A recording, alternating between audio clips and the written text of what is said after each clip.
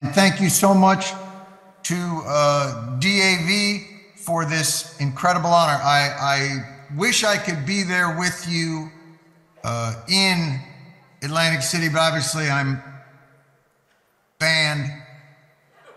It's a gambling issue. You don't need to hear much about it. Although I will say to the conventioneers, if you really want to gamble tonight, leave the hotel at 2 in the morning. That'll get yourself the odds of you getting back to the. All right, we won't go into any of those sorts of things. It's hard to believe that it was only a year ago that through the hard work of DAV and so many of the other VSOs and partner organizations and veterans all over the country, that finally toxic exposures and the damage that it has been doing to veterans, not just in these most recent conflicts, but all the way back to Agent Orange and Vietnam era, are finally being recognized for the debilitating conditions that they cause. And the good news is, through your tireless efforts, the claims process for veterans is way up. And people are finally going to be able to take advantage of the benefits that they themselves have earned. And the fact that I'm getting the Bugle Award is really, first of all, a bugle. Thank you. I could not be more excited to be receiving. If you had offered me a flugelhorn or a French horn, I might not have accepted. But a bugle. Everybody knows how nobody likes to hear when the bugle is blown. Nobody likes to hear that. But I'm very excited. You know, I want to say, though, it's interesting. You were talking about getting the story out to the public. And that's a really important part. But the Bugle Award, I think, represents something that is also important. And I think we found really important during this PACT Act fight.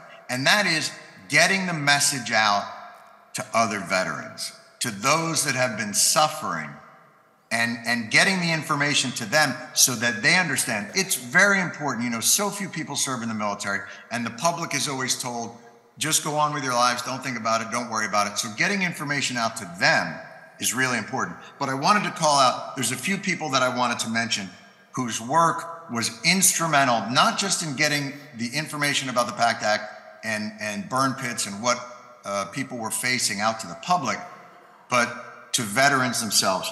Leo Shane at the Military Times, Kelly Kennedy at Warhorse, and Patricia Kime, also Military Times. They were incredible allies during this entire fight. And I believe that their work, not just tirelessly for years in getting burn pit exposures out to the public, but in getting the information out to other veterans. They truly share this Bugle Award. Too bad there's only one mouthpiece. If we could build one with 4, that would be most appropriate. But DAV, your incredible work at the forefront of getting this toxic exposure bill passed and implemented has been incredibly crucial. And I hope you're all incredibly proud of the hard work that your leadership and your rank and file have done, not just in passing this, but in getting the word out to other veterans. So I accept this award with incredible humility and gratitude. If you do hear bugle music coming from somewhere in central Jersey where I may be, just know how sad my family will be that you gave me this award that I can add now to my drum kit. Oh, are they gonna be miserable? Thank you all so much. Please enjoy the rest of your time down there in AC, and please take care of yourselves, and I hope to see you all soon in person. Thank you so much. Thank you, John. Thank you. And thank you for supporting USO, an organization that makes a lot of us feel welcome home when we get around to various airports. So thanks for that. They're the best. You know, nothing more fun than traveling around in a C-17. Can I ask you a question? Why doesn't the military ever finish the interior of the planes? You know, they spend so much on the exterior. You couldn't throw a little carpet in that bad boy? Little soundproofing? in the C-17, the C-130? Nobody? Nothing?